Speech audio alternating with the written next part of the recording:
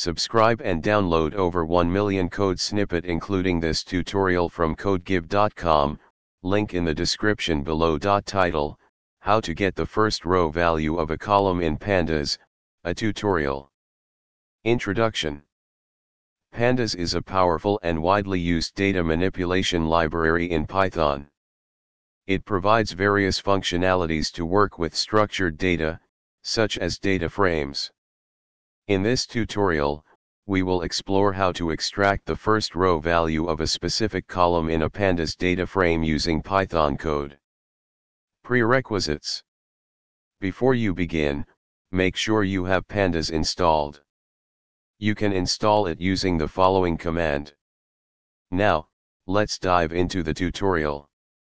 Step 1. Import Pandas. Start by importing the Pandas library in your Python script or Jupyter notebook. Step 2. Create a data frame.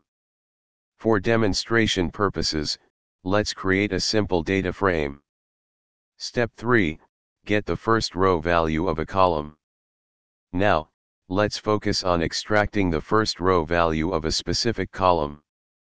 In this example, we will get the first row value of the name column. Explanation. Conclusion.